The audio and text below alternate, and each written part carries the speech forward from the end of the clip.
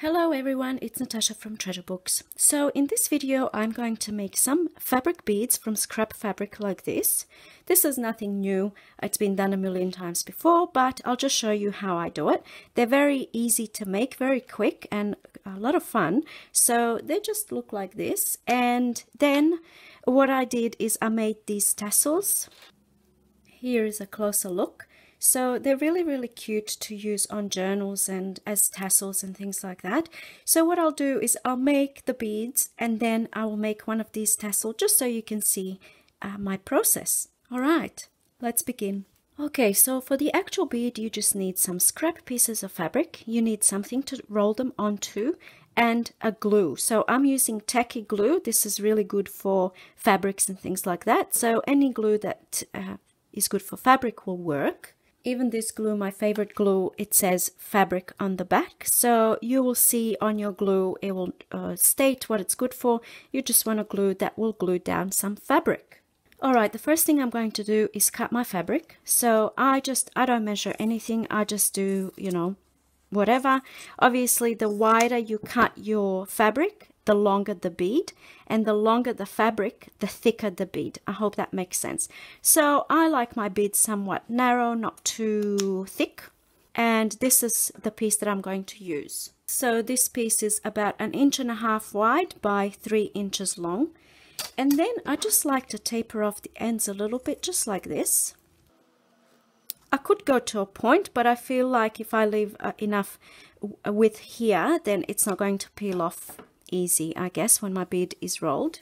Okay, the next thing I do is I'm using one of these wooden skewers, I think they're called. You can use straws, but straws are quite thick, so you will have a thicker opening on your bead. So I just roll the first part like this. I'm not gluing anything down. I just kind of roll it a little bit, just like that, and then I add my glue. And I just sort of put some glue here and there, make sure that there's enough glue up the top. And then I just roll the bead.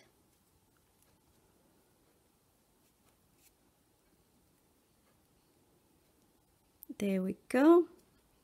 It's as simple as that. I want to make sure that it's not glued onto this, and that's coming out easy. Perfect. So you can just leave this as it is. But I like to add some sort of trim or fiber around it just to give it a little bit more interest. So I went into my stash and pulled out some things. So something like this eyelash trim, some fun yarn like this one will do, something like this, some twine, whatever you've got in your craft room will work. So I'm going to use this one because I like the sparkly effect. So what I do, I grab my little bead, so I'm not waiting for anything to dry, and then I just wrap a little piece. So sometimes I tie a knot here, sometimes I don't, but today I will. I'll just tie a knot just right there in the middle, and you need to leave one part hanging so when you finish wrapping you have something to tie off with the other end. So the next thing I'm going to do, this is also optional, you can apply some glue right on top of the bead so that the fibers don't go anywhere. I don't always do that, but here we go. And then I just wrap it around. Really simple. Just wrap all the way to the end, and then I come back to this little part here. There we go, they meet. And now cut that off, and now I've got these two parts, and I'm just going to tie a knot there. Okay, so I've tied my knot, and now I'm just going to trim this. You can tie a bow, you can play around with it, but I usually just trim it off. And there's my bead. So quick, so easy. I'm not waiting for anything to dry. I can move on to making some more beads, but now I'm going to move on to making one of these tassels. Okay, I'm using some broken jewelry. So I have a chain here, I've got some jump rings, I've got this little clasp, I'm not sure what it's called, maybe a claw something, and I have this little tassel. You can use a charm or anything to hang down at the end, or you don't even have to hang anything, you can just tie a knot. And I also have some beads. Now with the beads, you have to make sure that the beads have a large enough opening for the chain or whatever you're using to go through. Okay, so the first thing that I do, it's a little bit tedious trying to get this chain through this bead.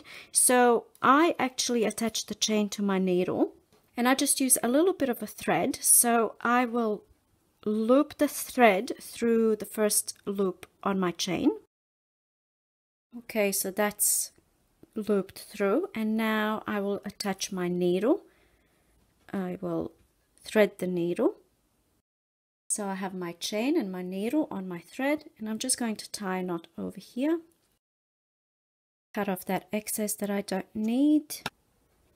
And now we've got something like this. So you'll see what I mean. So now this I can easily thread through. And also the beads that I've chosen, I have to make sure that this can go through. And yes, this can go through very easily. So that's one thing to keep in mind when choosing your little bits and pieces.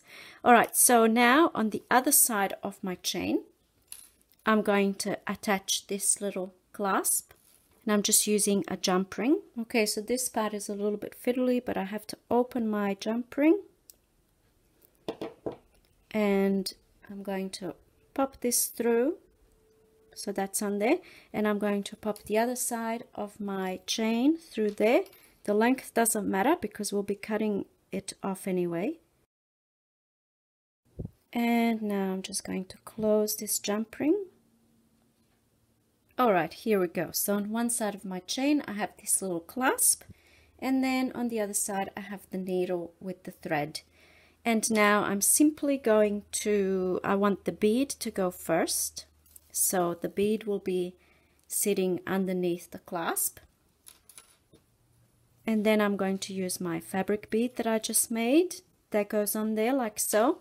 And then another bead. You can play around with this any way you want. You can add more beads. You can, you can do so many different things, so many different variations. All right, so now this is all I'm going to pop on my little tassel that I'm making.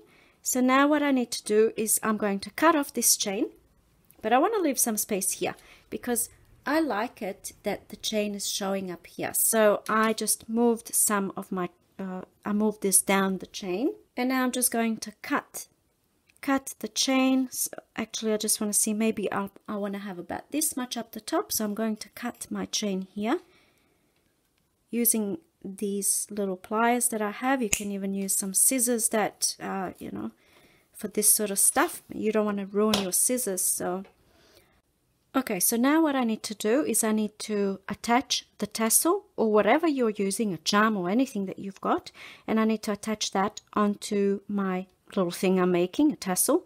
So I'm going to do that with another jump ring. So I need to open this up, and when you're opening them, don't open them this way, you open them to the side. I hope I'm making sense. All right, and now I am looping through my last little. So I've looped that through my chain here, and now I need to pop this one on there as well. Pop that there, and now I'm just going to close the jump ring, and here we go.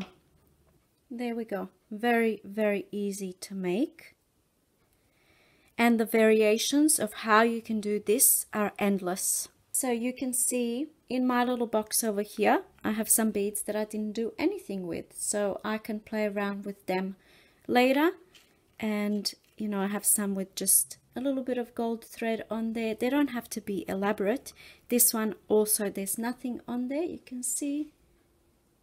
So it's nice to have a little stash of these, and then they can go onto my projects. As I'm working on projects, I can choose the correct color bead, because I might want to do different things than just these tassels, but I really, really like how these look. I hope I've made sense.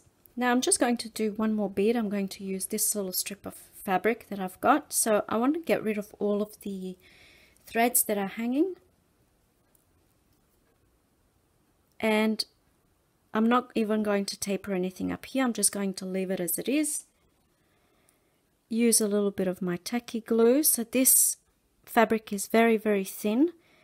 Upholstery fabrics are thicker, so it will give you more substance to your bead. And I can't close this. I am quite jittery right now because I had a huge coffee just before, so I hope it's not coming across too much. And there we go, just roll the bead, and I like to get it off here straight away because sometimes it can get glued onto this. So I just get it off, put it in there, and that's going to dry. I've seen people using straws and also paper straws as well. So once you roll your fabric onto a paper straw, let's say we're using a paper straw, you roll your fabric onto there like this, you can just leave it to dry on the paper straw, and then you can just cut the sections like that. You can even cut this bead and have two beads. But I don't have paper straws, and I'm not going to go and buy them because I can do this without a paper straw. So I hope you guys feel, you know, inspired to go and make some fabric beads. Let me know what you guys think, and I will see you in my next video. Bye!